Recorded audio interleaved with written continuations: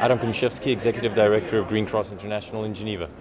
One great example is in the area of irrigation, and we have been powering some of the irrigation in Senegal with diesel generators because that has been the tradition, and we have transitioned to solar panels. That has helped us reduce costs dramatically and make food production much more competitive.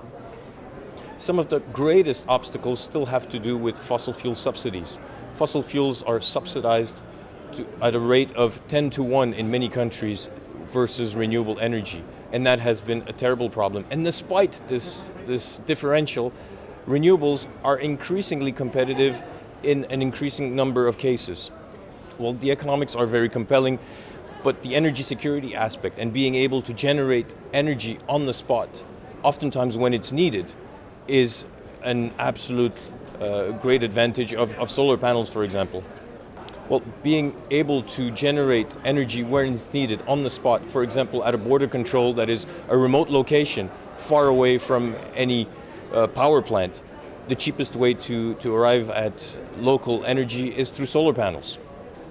Well, in Senegal, for example, we took over a large area of land, over 60 hectares of land that was abandoned and that local authorities said would never be useful for anything. We took over this land and we have been able to generate organic agriculture and providing employment for over 1,000 people, irrigating the crops, not with diesel-powered generators, but using solar panels, and that has helped reduce the cost of this food tremendously, provided employment to mostly women, and essentially helping resolve a food security problem in the area.